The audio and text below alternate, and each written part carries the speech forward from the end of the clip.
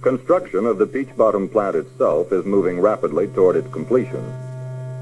In early spring of 1964, the first of the major nuclear components, the 135-ton steel pressure vessel, was lifted 120 feet for positioning in the containment shell.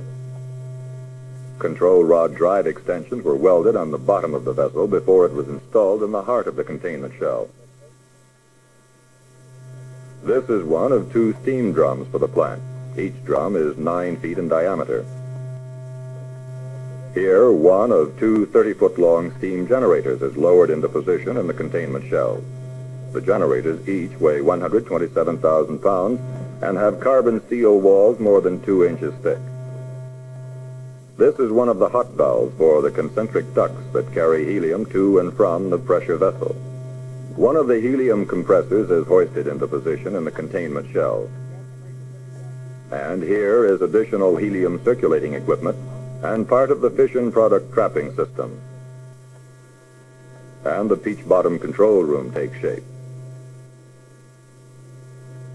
The fuel element grid plate, which fits within the 135-ton pressure vessel. These are the control rod drives as seen from the sub-pile room below the pressure vessel in the containment shell. Here the drives are being torque tested.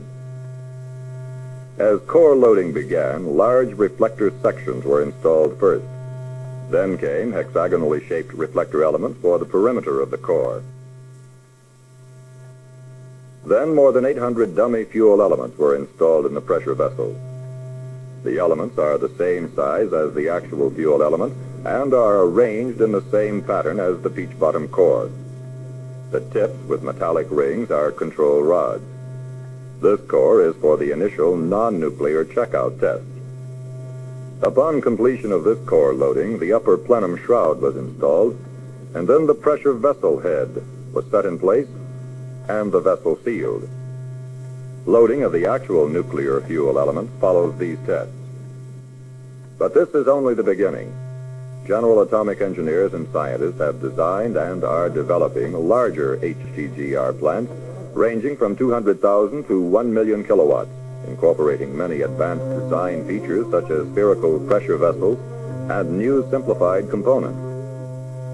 Continuing fuel cycle development programs point to still lower fuel costs through higher conversion ratios, longer fuel lifetimes, and higher fuel burnup. These programs include work on new triplex-coated particles and graphite fuel elements of advanced design. In very large sizes, these plants have the potential of thermal breeding to produce more fuel than is consumed. The HTGR has opened the way to truly economic nuclear power, competitive with conventional fossil fuel power plants in many parts of the world.